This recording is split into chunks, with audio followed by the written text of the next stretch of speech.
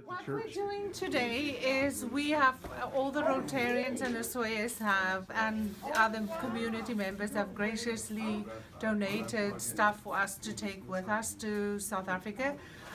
The Rotary Club of Osoyas sponsored or worked with a Rotary Club in Franschhoek, which is a town close to Cape Town, to provide sanitation to a new daycare there.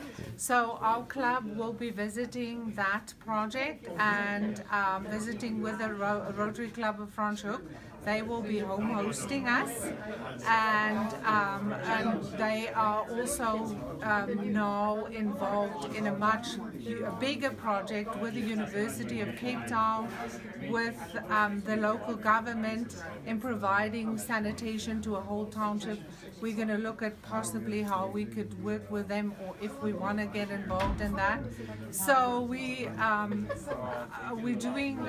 also visiting the Rotary Club of Knysna, which is on the east coast of South Africa. They are involved in a lot of preschool projects and school projects. So we'll be visiting their projects over there too. We'll be staying with them for 4 days.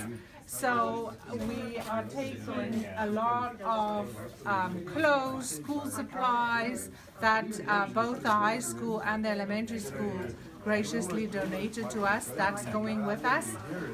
We're hoping that we're also going to have some soccer balls. And you know, there's in South Africa, there's a lot of people, as you know, poverty is rife there.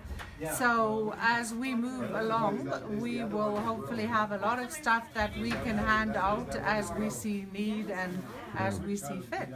So why is it important for Rotary to get involved in things like this?